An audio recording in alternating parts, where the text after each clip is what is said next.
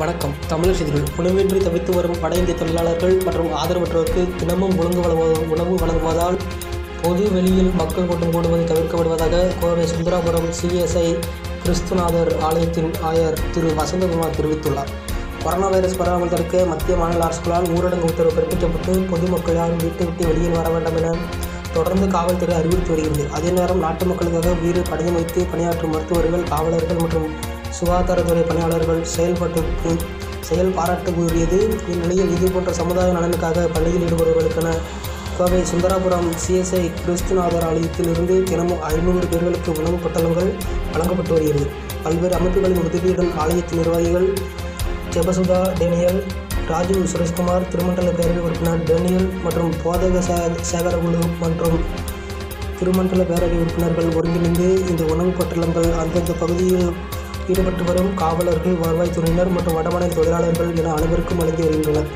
இதுகுறித்து ஆலயாயர் வசந்தகுமார் பேசுகையில், உணவின்றி தவிர்க்கும் வடமாநில தொழிலாளர்கள் மட்டுமின்றி பசி, தூக்கம், குடும்பம் என அனைத்தையும் மறந்து மக்கள் பணியை மகத்தான பணி என பணியாற்றும் காவலர்கள் மற்றும் வருவாய்த்துறை பணியாளர்களுக்கு இதுபோன்ற உணவு வழங்குவதில் மிக்க மகிழ்ச்சி அடைவதாக அவர் தெரிவித்தார்.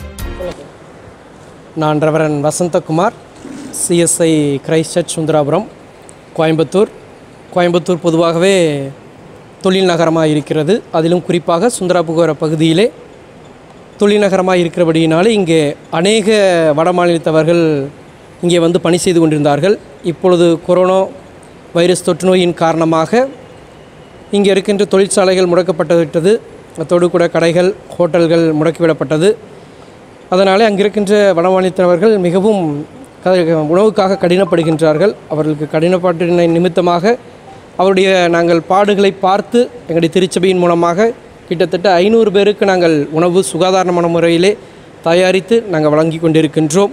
அத்தோடு கூட அங்கே கஷ்டப்படுகின்ற மக்களுக்கு மளிகை பொருட்களும் நாங்கள் கொடுக்கின்றோம். இதன் மூலமாக அவருடைய வாழ்வு எப்படியாவது பாதுகாக்கப்பட வேண்டும் என்று திருச்சபையின் மூலமாக நாங்கள் முயற்சி எடுத்து வருகின்றோம். அதற்காக உதவி செய்கின்ற கரங்களை அவர்களும் எங்களோடு கூட இணைந்து இந்த பணியை ஈடுபட்டு கொண்டிருக்கிறார்கள். எனவே எப்படியாவது வடமாநில மக்களும் நம்மை போல சகோதரர்களாக வாழ வேண்டும், அவர்களும் இங்கே பாதுகாக்கப்பட வேண்டும் என்று எடுக்கின்ற முயற்சியை மக்களும் அங்கீகரித்திருக்கிறார்கள். அவர்களும் மகிழ்ச்சியோடு கூட உணவுப் பட்டங்களை பெற்றுக்கொண்டு எங்களுக்கு இந்த திருச்சபையின் மூலமாக செய்யப்படுகின்ற உதவியானது எங்களுக்கு மிகவும் உதவிகரமாக இருக்கின்றது. இந்த திருச்சபை ஒருவேளை கரங்களை நீட்டாது விட்டால் நாங்கள் உணவுக்காக மிகவும் கஷ்டப்படுவோம் என்று அவர்களும் இதை நன்றியுள்ள இருதயத்தோடு கூட ஏற்றுக்கொள்கின்றார்கள். கடந்த 11 நாட்களாக நாங்கள் உணவு தயாரித்து கொடுத்து வருகின்றோம். 144 தடை உத்தரவு அந்த வியாதியிலிருந்து நம்மை காப்பாற்றுவதற்காக எடுக்கப்பட்ட அந்த முயற்சியாக இருக்கிறது. எனவே நம்ம அங்கும் சாலைகளில் அங்கும் இங்கு அலைந்து தெரியாதபடிக்கு நம் இல்லத்திலே இருந்து அந்த வியாதிக்கு நாம் தப்பும்படி முயற்சி எடுக்க உங்களை அன்போடு கூட கேட்டுக்கொள்கின்றோம். ஏனென்றால் வடமாநில 11 நாட்களுக்கு முன்பாக அங்கே அவர்கள் போராட்டம் நடத்தினார்கள். அது நிமித்தமாகவும் நாங்கள் உணவு கொடுக்கறதுக்காக பிரயாசப்பட்டோம். அதிலிருந்து ஓரளவுக்கு அவர்கள் வெளியே சுற்றுவதை தடுக்க முடிந்தது.